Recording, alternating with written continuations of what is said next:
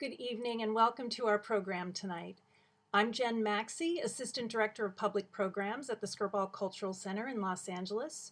For those of you who may be joining us for the first time, and I hope we have some new friends, we are a cultural center and a museum in Los Angeles. We are committed to welcoming the stranger based on the Jewish tradition of welcoming the stranger, and deeply committed to the American democratic ideals of equality and freedom. We present programs and exhibitions across all disciplines of the arts, and they are meant to tell stories that we hope provoke empathy and conversation and ultimately help to create a more just society. The Skirball is very honored to be working for the third time with Kristof and Sheryl WuDunn as we launch an online exhibition of their most recent work, Tightrope, Americans Reaching for Hope. And we are grateful to the philanthropic people and organizations that support the Skirball, ever more so these times. And tonight I would like to acknowledge those people who made donations to support the Tightrope exhibition and related programs. So we are very grateful to Rebecca and Howard Farber, the Ford Foundation, the Conrad N. Hilton Foundation, the Karsh Family Foundation, and US Bank. So thank you.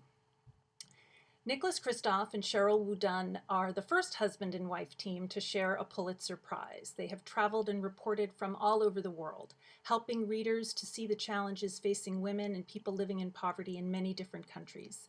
They regularly return and are tonight in Nick's hometown of Yamhill, Oregon, where in 2017 it became apparent to them that the dire conditions facing people in developing nations also existed in their own backyard. So they applied their journalistic eyes to try to understand how Americans cope with drug addiction, incarceration, homelessness, and the lack of affordable health care. The result was the much acclaimed book, Tightrope, Americans Reaching for Hope, which was first published in January of 2020. And as they traveled across America researching the book, they were accompanied by award-winning photographer Lindsay Addario, whose images illustrate the stories in the book and whose photography is now presented for the first time to the public as a virtual exhibition on the Skirball's website. So following this evening's program, if you haven't already, I do encourage you to visit the virtual exhibition, and we will drop the link in the chat for you later. So to get this conversation started, we have invited Eric Liu, President and CEO of Seattle-based Citizen University, an organization which fosters civic engagement across America. Eric served in the Clinton administration and heads up the Aspen Institute's program on citizenship and American identity. He has long been a friend and mentor to the Skirball staff, and it is our pleasure to welcome him to the conversation this evening. So, Eric, take it away. Jen, thank you so much. And I am so grateful to be here with you all this evening. And for those of you who are newcomers to the Skirball, I hope this begins a deep, deep engagement with one of America's great institutions. Jen alluded to the fact that the kind of twin strands of DNA of Jewish values and the American creed inform Jack Skirball, whose name endows the institution, but they inform every bit of the programming that the Skirball does. And in our work at Citizen University, we've been blessed to get to collaborate and partner with the entire team at the Skirball. And I am so delighted tonight to get to engage in conversation with Kristof and Sheryl WuDunn, and I invite them to actually join and turn on their video. Great. Hello, Nick and Sheryl. Hi. Hi there. So great to be with you tonight. And what we're going to do for our everyone watching is we're going to have a conversation here for about 25, 30 minutes or so. And then we'll open it up to questions. And as we're going, we invite all of you to put questions into the Q&A function at the bottom here of the Zoom tab. And as we go, I'll try to keep an eye on those, but certainly once we get to that segment, I'll try to curate a few of those questions to draw out further insight from Sheryl and Nick. And I guess what I wanted to do is just to begin with, Jen gave us an overview of the book and the impetus for the book. And you're joining us tonight from the very place that you largely chronicle in the book, Nick, your hometown of Yamhill, Oregon. And, when this book came out in January of 2020, well, in every sense that hardly needs to be belabored, it was a different world. It was a different time pre-pandemic. And we were chatting before the show started here just about what things in the story that you tell in this book. The subtitle of Tightrope is Americans Reaching for Hope. And what makes the hope part of the book very powerful is that it is a book just completely saturated also with heartbreak and pain and brokenness. And it's in spite of that that you are telling stories of hope. And I'm wondering now, a year later, a changed country and planet later because of the pandemic, what is the mix of heartbreak and hope that you're picking up on now just back in Yam Hill, and share that with us? Well, first of all, great to be with you. Greetings, Yam Hill. It snowed this afternoon, so we, for those who are in Southern California, we send a gust of cool, snowy air toward you. Eric, I guess I'd say that since Tightrope, both the heartbreak and the hope have been magnified. On the heartbreak side, we, when we were writing it, we wrote as one illustration of the collapse of the working class in America and here, that a quarter of the kids on my old school bus, the number 6 school bus, were dead of drugs, alcohol, or suicide, what are called deaths of despair.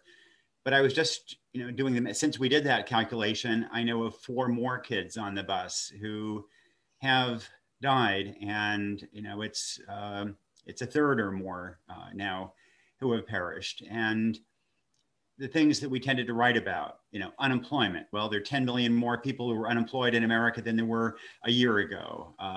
Social isolation, obviously much more devastating today. And yet there's also, talk about a health system that is inadequate. I think those fissures and those inadequacies are more evident to everybody. But I also think that there's more hope.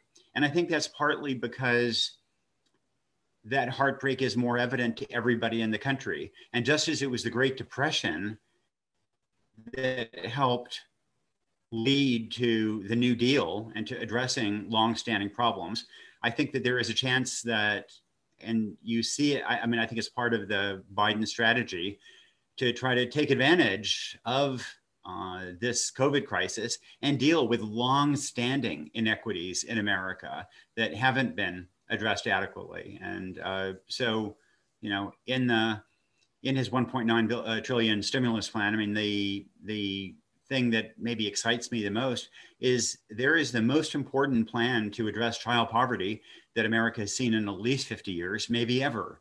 And that would have a profound impact on the country. And so it generally feels to me that there is now some real read of hope that we can make progress on some of these deep inequities in America if we seize this opportunity and push for it. Sheryl, I'm wondering for you, you are woven into the fabric also of this community and the storytelling that you both do in this book. In a deep sense, you both do the thing that you also prescribe in the book, which is to take these vast scale problems and the consequences of these problems and bring them to human scale and humanize people, right? And so even the phrase deaths of despair, which has come into common parlance, at least in intellectual discourse, is a phrase that can lump a lot of people, a lot of lives, and a lot of complicatedness together. And Sheryl, for you, being attuned to that, but also not being from Yam Hill, what shaped you most in the making of this book? How did it impact you? Because I'm sure it would have to be different from the way things landed with Nick. Well, Eric, first of all, it's great to be here talking with you, and I'm really appreciative for the Skirball Museum and having the exhibit. What really surprised me is that, we were covering, as foreign correspondents for the Times, we were covering humanitarian crises in the developing world, whether it was Southeast Asia for me or China, parts of China. We even went to North Korea. We saw, okay, these are developing. There's definitely going to be poverty. There's definitely going to be humanitarian crises. What we hadn't expected is that when we came back home every year to Yamhill. We would come back every year for vacation, and we would meet with a lot of, people who work on the farm, who are, people who were, former friends of Nick's, and I would get to know them. We would have everyday conversations about whether it was around work or the farm, but over time we started asking a little bit more probing questions, and we discovered that their households, their relationships at home, the challenges that they were facing were every bit as in a crisis and dysfunctional, as what we saw overseas. I mean, there was a humanitarian crisis unfolding, here in our own backyard. We actually really did, look at it, with a correspondent's eyes, because I mean, I wouldn't say foreign, but in some ways it was foreign to us. We hadn't anticipated it. Here in the rolling hills of Oregon, you expect everyone to be happy. Absolutely not. They may have a piece of land that they have, a manufactured home that they inherited from, their parents, thank goodness. But other than that, it's they don't have a job. And there are a lot of concrete problems that really, made us more aware of the challenges they face. And also programs that we talked about during the campaign. So for instance, UBI, Universal Basic Income. It really gave us insight, actually seeing these people and what they faced, why we are not sure that UBI is actually a good thing, at least, on a long-term basis. Maybe as a short-term subsidy, it's fine. But what we discovered is the importance of jobs, not just for the income that they bring in, but also for a sense of purpose and a sense of identity. Because one thing that we discovered is that when people here lost their jobs, they lost, their sense of who they were. And that led to self-medication, to greater addiction, the whole, downward spiral. One of the things, there's so many things that you both have said already that I want to tease out. I want to start with this. Nick, you alluded a moment ago to the Great Depression as in a sense, a precedent for the scale of crisis that we're in right now, and potentially inviting the scale of response. But one of the phrases that really hit me hard in this book that you used, and kind of late in the book, was that places like Yamhill and other places all around the United States, by the way, this is not a story only about this piece of Oregon, are experiencing what you called a social Great Depression, an absolute collapse in social trust, a collapse in webs of relationship, obligation, mutuality, a collapse in that sense, Sheryl, that you're describing, of individual purpose and shared purpose, right? And that when those things collapse, it's as devastating in many ways, more devastating for a community than when the Dow collapses, right? When big Wall Street banks crater and default on loans. And so I guess I want to speak to this dimension of things. That's, depending on how you look at it, it's either adjacent to policy, or in our work, we think of this as kind of upstream of policy, right? The kind of the social context within which policy is happening. What are the things that this experience and that the book itself talks about that you think can remedy this social Great Depression, to re-infuse a sense of connectedness, purpose? And again, obviously, the pandemic makes everything harder and worse, but even fast forward X number of months when we're past the worst of the pandemic, what would you want to see to begin to address this social Great Depression?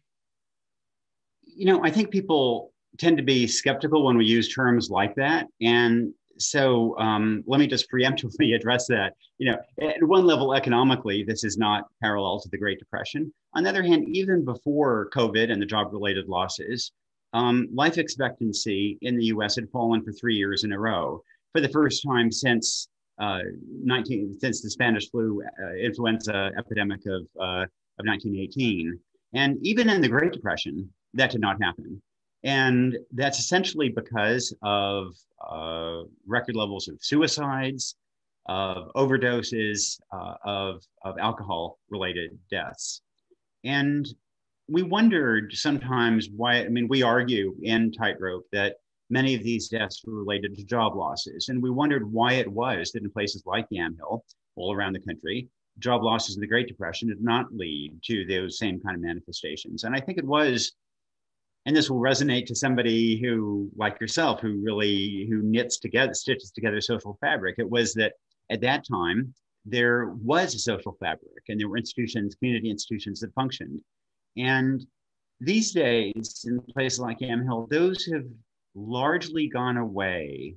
And drugs in particular, I think, really eroded social capital. And one thing that struck me very much, I've written a lot about sexual violence all around the world.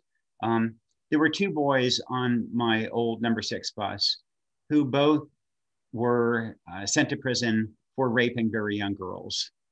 And it was sort of hard for me to come to terms with that. I mean, how, these two boys who I knew, one was one of my closest neighbors, how does that happen? And I think it was because the social fabric here really became unglued.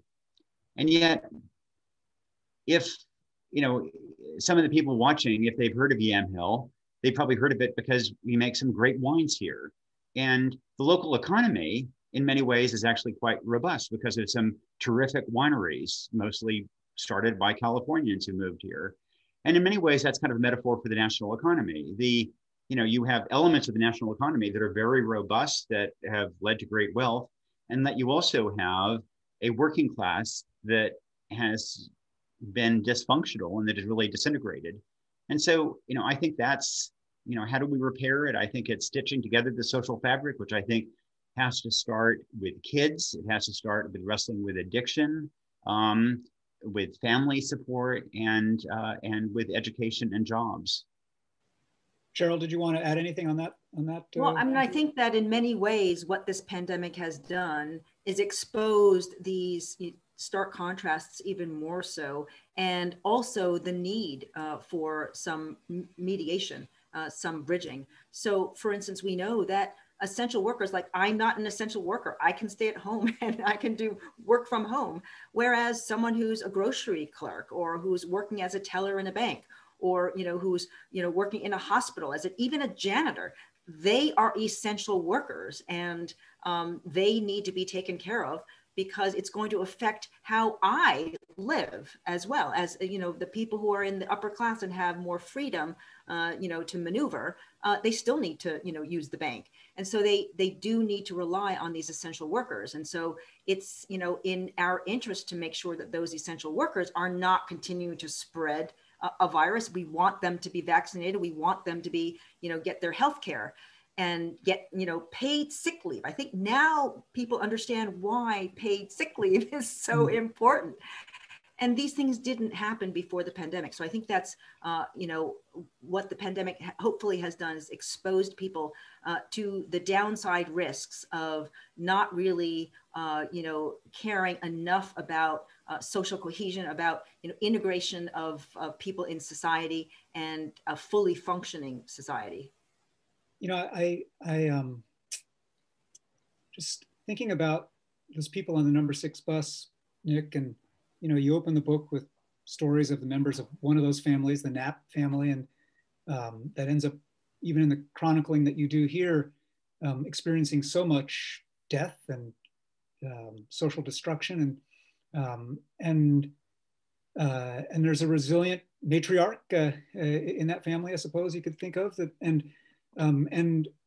one of the things that I had to guard against as I was reading it is, careful, don't fall into the trap of thinking an individual resilient, matriarch, this person with grit is going to be the solution to stuff, right? You talk in this book about how there's this overarching, the water we swim in as Americans is a water of hyper-individualism and rugged individualism, right? And that's persistence, that's grit, that's, there's terrible stuff happening, but I'm going to just keep pulling myself up by the bootstraps. And that's why at the end of this book, after all these stories of heartbreak and hope, you have a section here that is about some of the things, Cheryl, that you're talking about, that are systemic reforms, policy changes, whether it is investment in early childhood education, or a monthly child allowance, or a focus on actually jobs, on just mass scale creation of jobs and the rest. The thing that underlies this, particularly for a place like Yamhill, is these vast global tectonic shifts that have displaced many people's opportunities, right, in the economy. And our participants in the audience may not know this, but Sheryl, in addition to being the first Asian American to win the Pulitzer Prize as a journalist, is also a capitalist, someone who works in banking and understands that world of markets and new markets, and creating both financing and capital and economic opportunity in communities that often don't have easy access to it. And Sheryl, I just kind of want to ask you from your vantage point, because we were talking also again earlier about how it's not an accident, given what has gone on in this country the last decade and a half, that so many young people today are drawn not to capitalism, but to socialism, right? Because capitalism seems broken. Capitalism seems to be yielding all of these Yamhill stories. How do you think that in the kind of menu of things that we should be thinking about to repair all this destruction, we should be thinking about either abandoning capitalism or a different kind of capitalism altogether? Well, so I was talking to some students earlier today, and the topic of whether it should be socialism or capitalism came up, and they were very, very eager to hear about socialism. And I was explaining that, I don't think that socialism is the answer, and I think really it's a matter of what kind of capitalism do we want. And that capitalism, there is unfettered capitalism. We have seen that in parts of China. It is terrible. I mean, it means that there are no rules. And so people who are selling powdered medicine can really be selling you poison. And, that has happened in China. We have had, different cycles of capitalism. From 1945 to 1975, we had more or less a more inclusive capitalism because, everyone actually did better than in the past. And so, you had, CEOs making a lot more money, but so were the workers making a lot more money. And the gaps were narrower between the racial gaps and the economic gaps were narrower than they had been in a long time. That changed as we had different policies in the mid 1970s. So we had, power taken away from labor unions and given more to companies. We had a lot of deregulation. At the time, it probably really was the antidote that was needed because the economy had become very staid and clunky and overburdened. But now we've overshot. We've gone too far. We need to actually change things up. And capitalism is really a living and breathing thing, and it really needs to evolve. It does change, and we need to change with the times. And so it needs guardrails. And I think that we need to come up with more appropriate guardrails to make capitalism work for everyone, for more people than it is currently working for. Nick, I want to pick up on that and the idea, implicit in the idea of whether a more inclusive capitalism or something like, social democracy or, democratic socialism for that matter, implicit in that conversation are issues of class. And viewed one way, Tightrope is a look at the ways in which Americans who generally don't like to admit class or talk about class or pretend that they're, stuck in place. Americans like to worship at the altar of kind of perpetual mobility. This is a book about ways in which that stopped being the reality a long time ago, right? And this is a book in many ways about what's broken about class. But there's an interwoven layer that Sheryl just alluded to as well, which of course is race. And parts of the book that are not in Yamhill, in Baltimore and other parts of the country, you look with equal rigor and vigor at people who are contending not just with the same class dynamics and the ways that inequality has gotten so exacerbated in our lifetimes, but the ways in which a perpetual set of systems that crush people on the basis of color have also persisted. I'm curious, when you kind of tell folks about what it means to reach for hope, how you answer that question, if you were to kind of silence the class part of your answer and think about only the race part of it, what gives you hope right now that it is possible, in fact, for this country to reckon with the divides that are the legacy of white supremacy? And what do you think is possible in bringing everybody together to do that? So on that front, I think we are clearly making progress, albeit too slow. And the fact that, this week we have the first African-American vice president is, the first female is to some degree, some testimony to that slow progress. The economic race gaps have also declined. The class gaps have increased. And I think one useful way of thinking about those race gaps and class gaps, Brian Stevenson once told me one way of thinking of it is, that each is a kind of cancer. And, of course, African Americans are disproportionately also at the bottom of the class gap. And, for them, it's sort of dealing with two kinds of cancer at once. And I think there's some reality to that. Here in Yam Hill, the population is overwhelmingly white.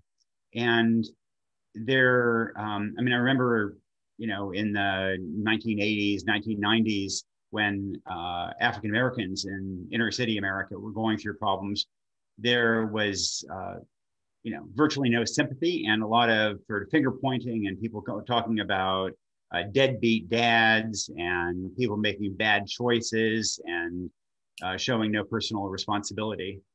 And meanwhile, there was a great Harvard sociologist, William Julius Wilson, who said, no, it's about jobs being lost. And he was exactly right, because when jobs left lowly white Yam Hill, and when they left West Virginia, and when they left Northern Maine, the same kind of pathologies unfolded. And essentially what we've seen in Yam Hill is what we saw in African-American communities a generation earlier. And, Bobby Kennedy, one of his legacies, which I think isn't fully appreciated, is he worked very, very hard to try to stitch together the white and Black working classes in this country. And he was assassinated before he could make headway on that. Whereas today there's a real political divide. And while the white and Black working classes both tend to be socially conservative, the Black working class tends to vote Democratic, the white working class tends to vote, in many cases, Republican. And I think one of the challenges for the Biden administration will be whether it can try to make some progress on Bobby Kennedy's dream of providing some unity across the race dynamic within the working class. One of the things that one of our kind of watchword phrases in our work at Citizen University is a line from Ella Baker, the great civil rights activist who labored often in the shadow of Dr. Martin Luther King, and observed how that movement for change, like many movements for change, will gravitate around a single great leader, often a single great male leader. And her kind of trenchant but deeply wise observation was that a strong people don't need strong leaders.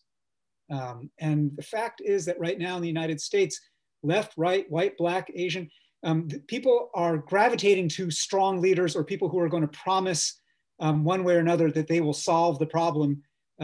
Sometimes they're presidents, sometimes they're other figures.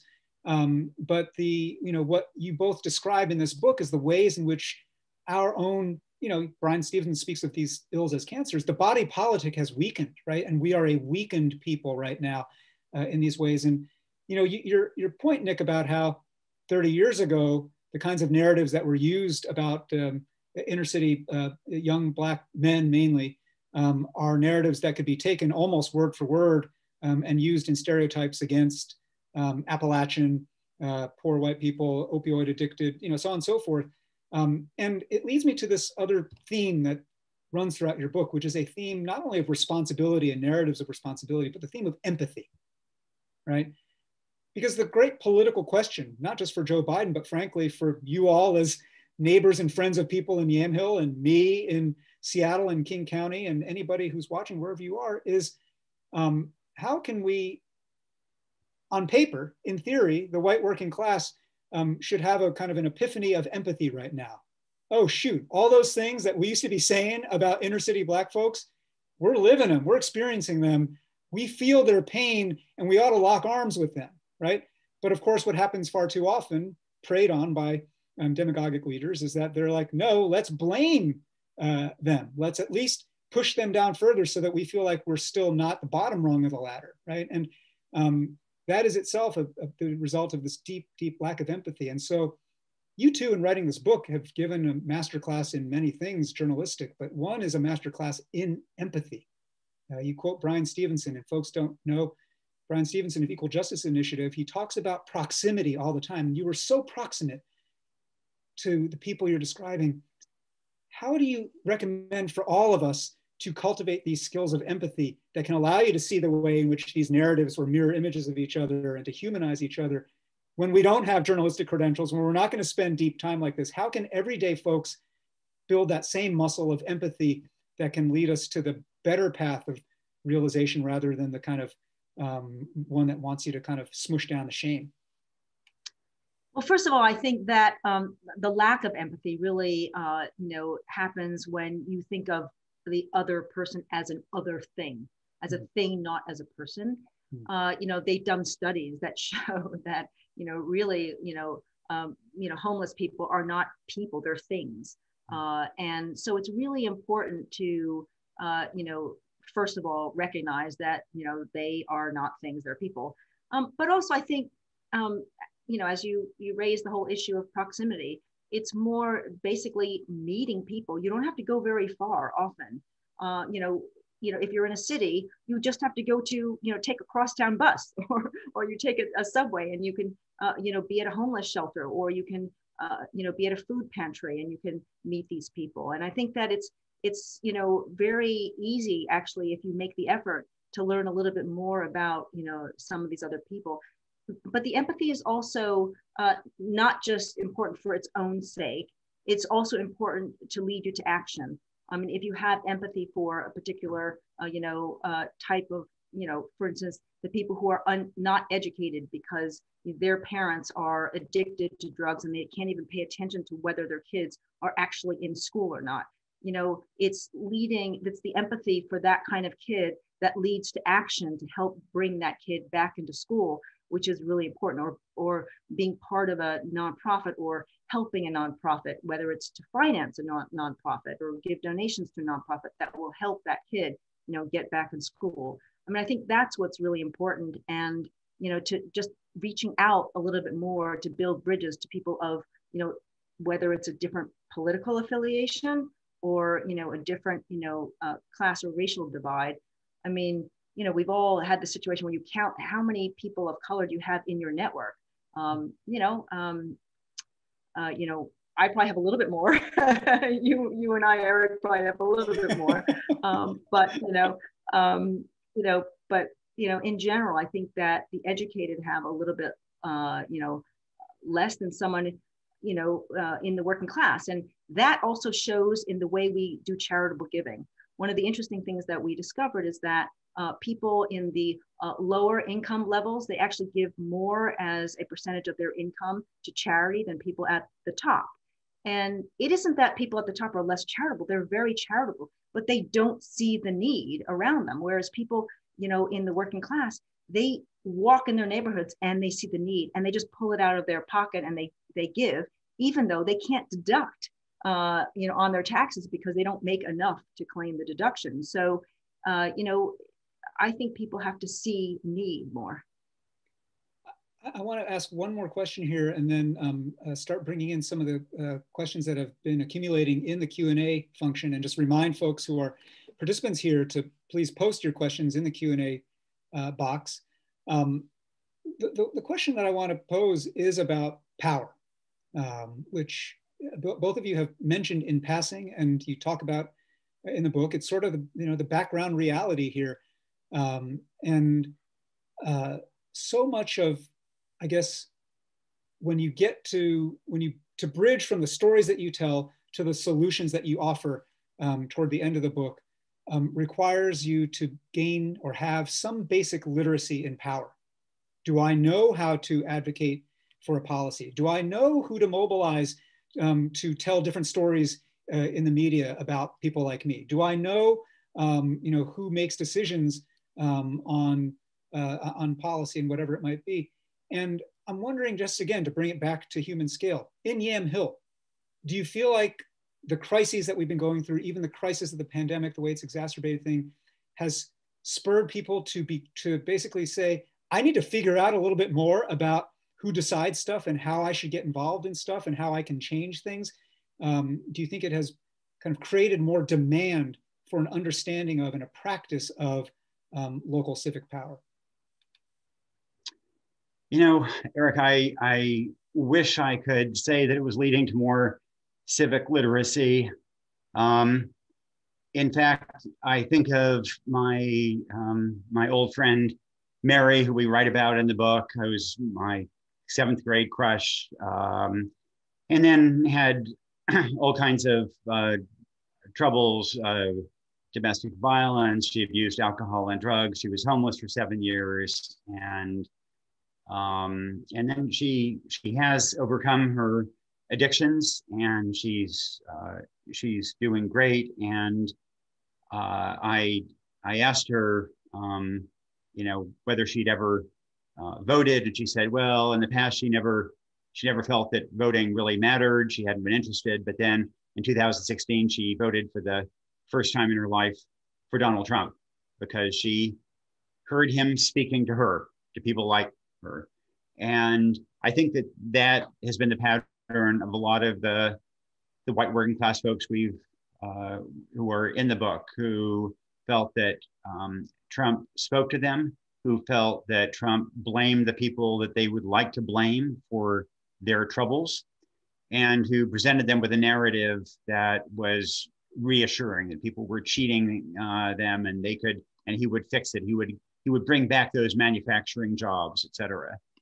And so, you know, so I think that he got some people more engaged in political life and to some degree feeling empowered, but empowered in a really sad way and engaged in a really sad way. And there have been narratives around here about Antifa.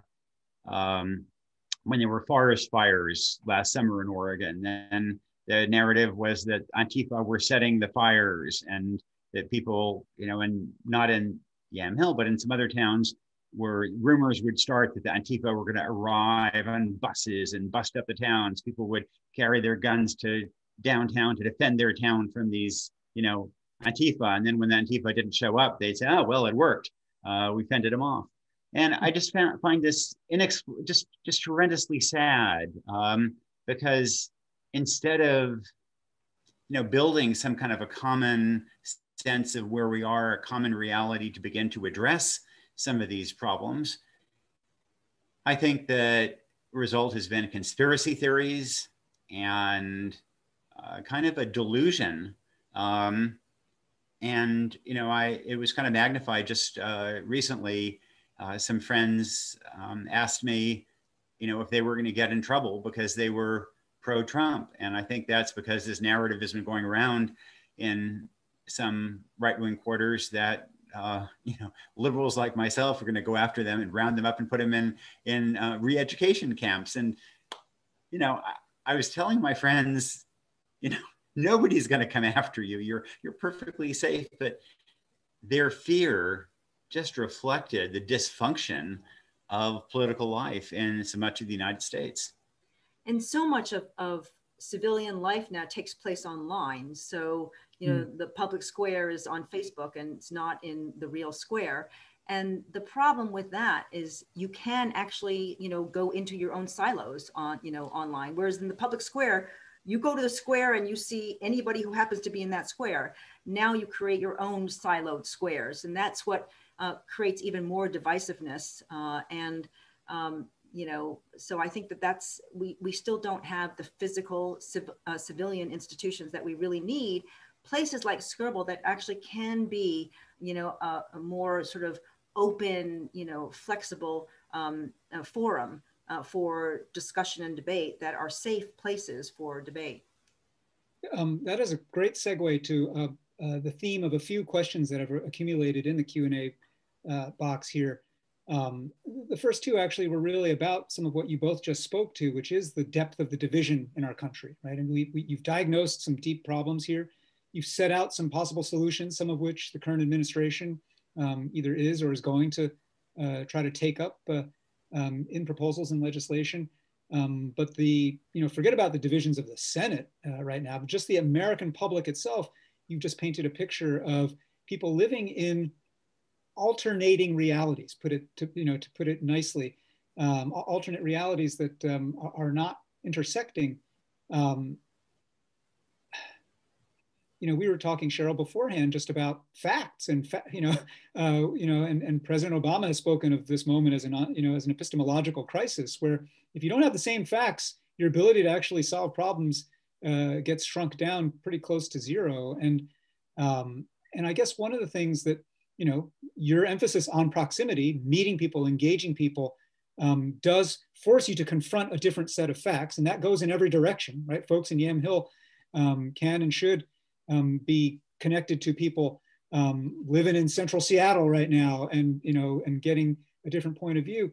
But I guess the question is, what are ways that we can do that beyond the individual scale? Are you a believer, for instance, in national service as a way to kind of accelerate that and amplify that at scale? And what other things do you think can do to actually, from the bottom up, break us out of those epistemological silos?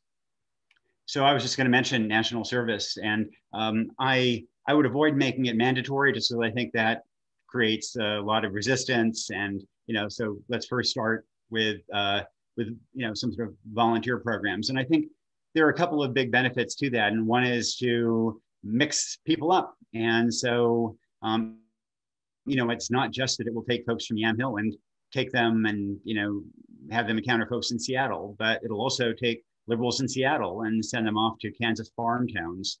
And that will be good for everybody, and then help them understand the country. And I guess in addition, it strikes me that in places like Yamhill that were really struggling, essentially every institution has failed them except for the US military. And the US military has really been the only escalator up for these communities. And the same has been true on Native American reservations across the country. Every other American institution has failed Native Americans dismally. And yet the military has provided real opportunity for many. And that's why it is revered in some communities. And the one problem today is that, according to the military, a majority of 18-year-olds actually don't qualify to join the U.S. military, either because they don't have a high school diploma, or because they can't pass a drug test, or because they can't pass the physical fitness test, or because they have a felony conviction. And it's those who most need that escalator that don't have access to it. And from my point of view in Yamhill, military has done much more good in the social escalator function than it has in protecting the country. I mean, it's been profoundly important as a social escalator, as a training force. So I think, national service can imperfectly, to some degree, provide some of that role instead. In much the same way that the mission experience has for the Mormon community, and in ways that have hugely benefited the LDS community, and later Utah, when many people return with languages, with experience, et cetera. And so some kind of national or international service, I think, would be a great way to help knit the country together, and also provide people with a way to escape their communities. But I think it has to be really embraced and made cool, because, if it's more like medicine, then people just won't go. I mean, in the way that Teach for America became really hot and cool, a cool thing for, young university graduates to go into, and now it's become much more regularized, which is terrific. But I do think that, national service has to be something that is, very attractive and that there might be a path out of, when you exit national service, that it would be something that that companies or that institutions or the government want to see people do, that it'll make those candidates more attractive, because you need the pull factor rather than the push factor. And I also think that a national service, to the degree that it can have elements that are in the military. The military really should be protecting the country. It shouldn't be there just as a social escalator. Unfortunately, it happens to be a great social escalator, but that's not the original purpose.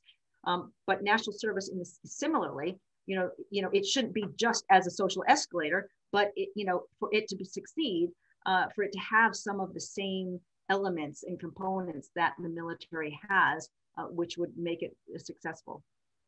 I want to pick up on a couple of other threads in these questions and weave them together. There's mention of Isabel Wilkerson's recent work about caste. There's questions about the meaning of white working class and how we're even defining it. And it leads me to think, I've been hearing increasingly over the last couple of years, and certainly, during the last election season, if I see one more journalistic profile of white working class Trump voters in a diner, I'm gonna fill in the blank, right?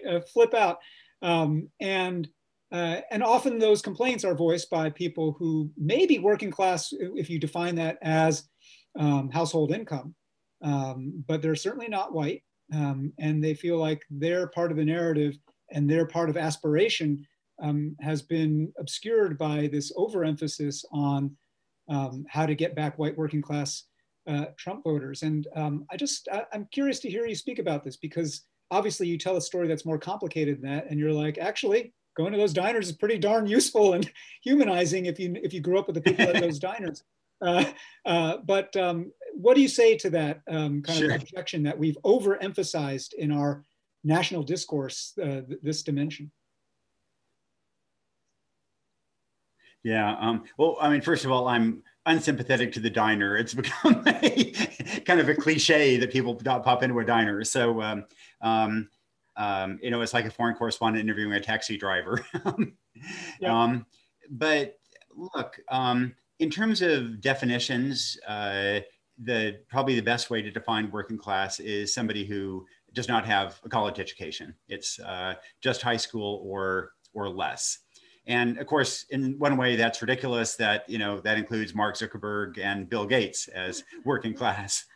But in general, class in America is more about education than it is about anything else. And in terms of why it matters, I think it's sort of unfortunate that among the university educated, it has become I think somewhat fashionable to be condescending to working class voters, and I think that's one reason that they have in many ways rebelled and ended up voting for Republicans. That they feel that condescension, and at one level, I'd say one important reason to pay attention is that's where there are a lot of votes are.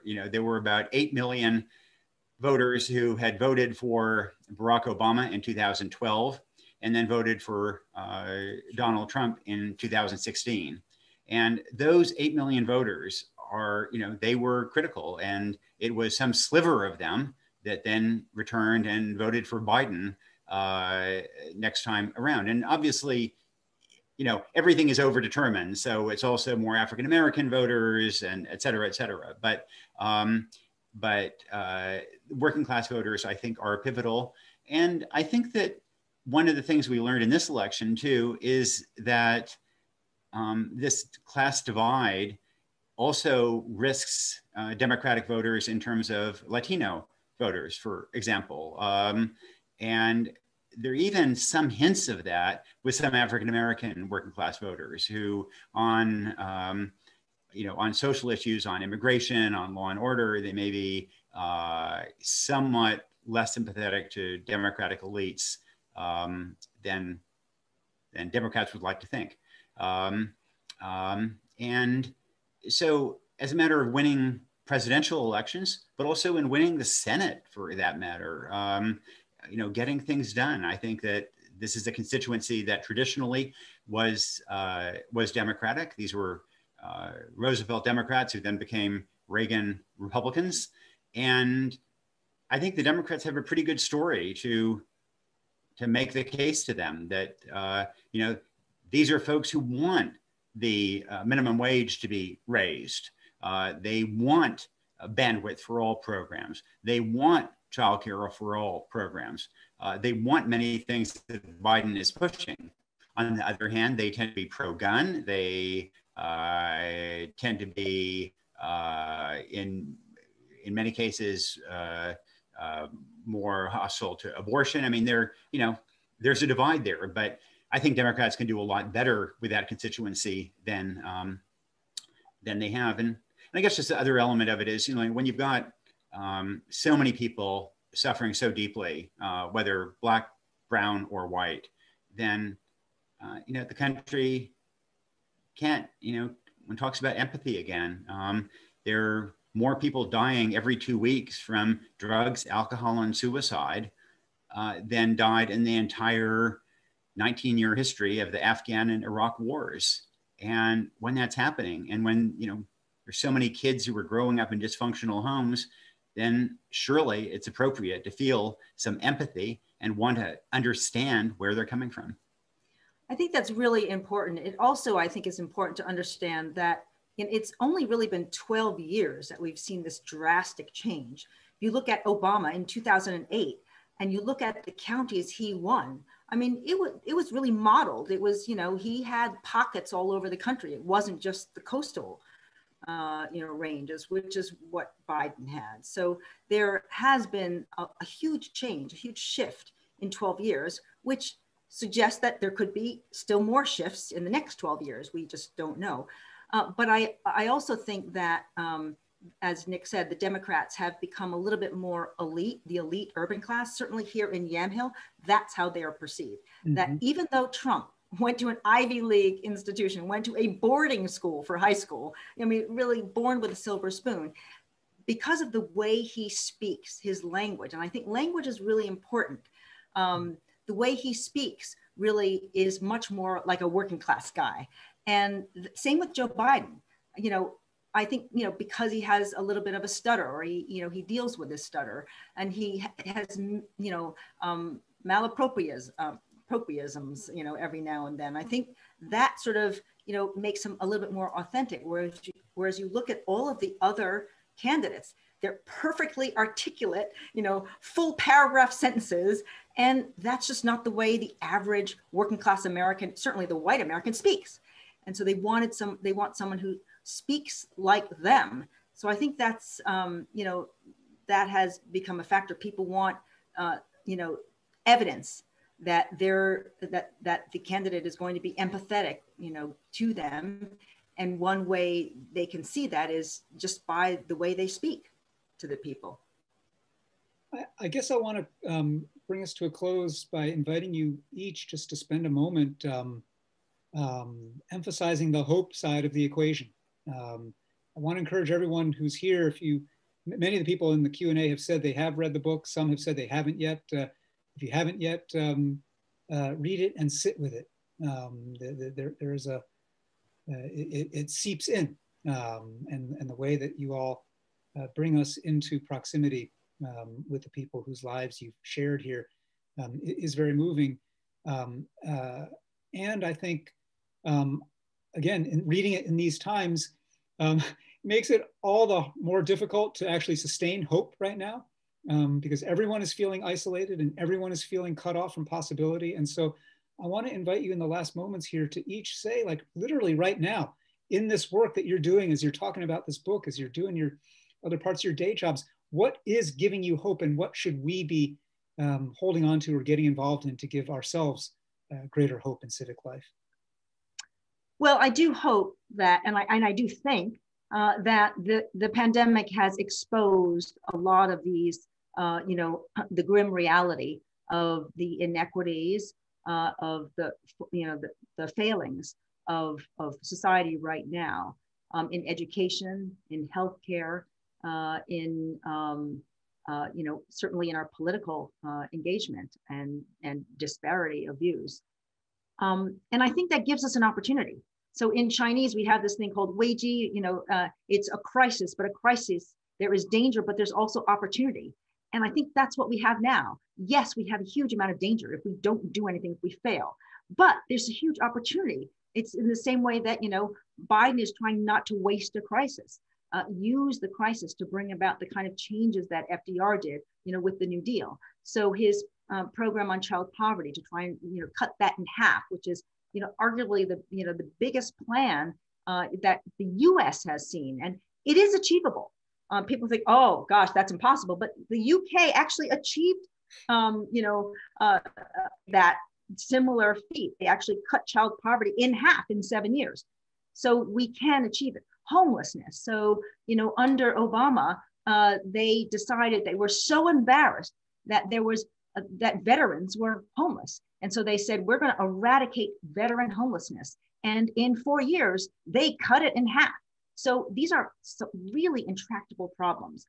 And so in Tightrope, what we try and do is outline some of the programs that people have come up with, devised, and actually doing randomized controlled trials to actually address some of these problems, whether it's homelessness, whether it's drug addiction, whether it's, moving people from spending 5 years in jail to actually, go into a drug treatment program, which would really help them and have them emerge at the end of 2 years with a more productive job than if they were sitting in a jail. So we have a lot of opportunity to bring about change if, Biden's plans can be implemented. Yeah, I actually really genuinely do feel a fair amount of hope, Eric. You don't have to, I don't have to like pluck it from some deep reserve. And part of that is relates to what Sheryl said, that, we, in terms of dealing with these deep structural problems in the country, we have the toolbox. We know what to do. There are plenty of evidence-based solutions. We have the resources as a country. What we lack, I think, is the political will. And it seems to me that political will has already been emerging over time. I tend to think of American history moving in cycles. Arthur Schlesinger talked about cycles in American history. And I think that's, that you see that. And it seems to me that since about the mid-1970s, we've been moving in the wrong way, in racializing social programs, in stigmatizing them, and coming up with a narrative in which it's all about pull yourself up by the bootstraps. It's all about personal responsibility. And I think that was already maybe, and cutting taxes and social services. And I think that was actually already changing. And I wonder if when historians look back, they will think about Kansas as the turning point. And you may remember Governor Sam Brownback cutting taxes so deeply in Kansas that schools were gutted. And then Kansas Republicans rebelled and said, tax us more. And they did. They raised taxes to rescue the schools. They elected a Democratic governor. Meanwhile, you had states like Texas lead the way to return from mass incarceration, to cut incarceration. You had Idaho and Utah expand Medicaid, and I think that part of what has changed, frankly, is that so many folks in the white working class have been struggling, that it's harder to come up with racialized narratives about how investing in social services will just help the other. And, look, that's a double standard, it's hypocritical, but if it belatedly leads to greater empathy that can help people of all races finally get some compassion and better policies, then we'll be a better country for it. And so it seems to me that things are coming together. And now we have Joe Biden, who I think speaks a narrative of dignity, who is inspired by Roosevelt. And I guess let me leave you with a story that I think would resonate with people in Yam Hill that Biden tells about his dad. His dad was struggling, working for a car dealership. At a Christmas party, the owner of the car dealership threw down some silver dollars for his employees to scramble on the floor for. And Biden's dad was so repulsed by that he took his wife and they walked out. And I think there are an awful lot of Americans who feel like they're scrambling on the floor for coins like that, and who feel that they've lost their dignity, lost that self-esteem, and for whom that kind of story, that kind of vocabulary actually means something, and perhaps can be an engine toward a better narrative and toward better policies. Well, Nick, Kristof, Sheryl WuDunn, in your work throughout your careers, and particularly in this book, Tightrope, you really unspool a narrative of collective responsibility that can be a deep antidote to this dominant storyline of individualism and individual responsibility in the United States. And it's a really powerful, not only document you've created, but example you have set. Before I turn it over back to Jen to close out our program, I just want to point people in chat. The link was posted to the virtual exhibit at the Skirball of photographs and narrative drawn from the communities chronicled in Tightrope. And we totally encourage you to explore those virtually. And then soon enough, one day, we hope do it in person at the Skirball if you can. But Nick, Sheryl, thank you so much. Been great to converse with you. And Jen, let me toss it back to you. Thank you, Eric. Thanks. Thank you, Eric, so much. If we were live, we would all be, you would hear a lot of applause right now, but we'll all just clap in our living rooms. Nick and Sheryl, thank you so much for all of your hard work and the many, many years we've collaborated with you both.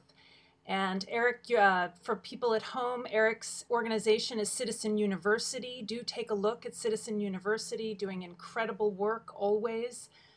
So many, the three of you reminded me of you gave me hope because of the hard work that you're always doing. You know, we're just never done. So I do want to also let the audience at home know that on March 14th, Sheryl will be back in conversation with Lindsay Addario, the award-winning photojournalist whose photos are in this exhibition. So we're happy about that. That conversation, come to our website, skirball.org, and you'll see information about that. And, you know, we're always doing other talks and other programs, so please just check in with us. We very, very much look forward to the day when it is safe enough to welcome you all back through our doors. And until that time, we wish you all good health. Thank you so much. Good night.